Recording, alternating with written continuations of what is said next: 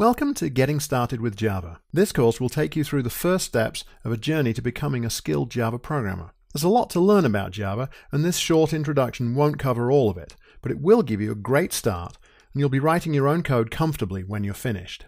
So, why would you want to learn Java? Well, it's a mainstream language that accounts for a large proportion of new server-side application code, so there's a significant chance that the job you want requires Java skills. Java is a robust, well-supported language. It has libraries covering a wide variety of functional areas, including graphical user interfaces, distributed computing and web services, high-precision mathematics, such as would be required for scientific applications, high-performance I/O and multi-threading, like you'd need for creating high-throughput server systems. Java also provides real-time options that can be used for control systems. So if you want to make robots, Java is still an excellent language choice. Of course, these examples are just a few of the high spots. There are actually libraries covering almost anything you can think of. Java also has extensive infrastructure support, with many popular frameworks built around it.